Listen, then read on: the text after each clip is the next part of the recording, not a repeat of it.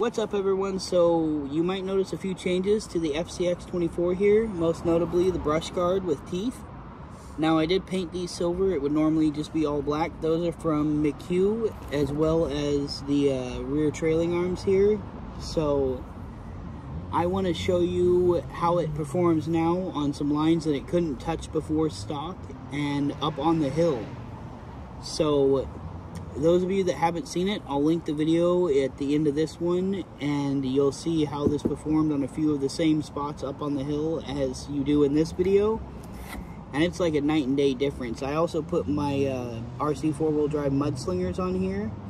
Huge difference over the Next Racing Gecko mud terrains. So this thing, it just does great. I'm loving this rig, so without further ado, let's get into the run. And as always, if you enjoyed the video, give it a thumbs up. Subscribe if you haven't yet. It's always helpful. As well as hit that bell icon so you're notified of whenever I post, and share this video. Talk to y'all later.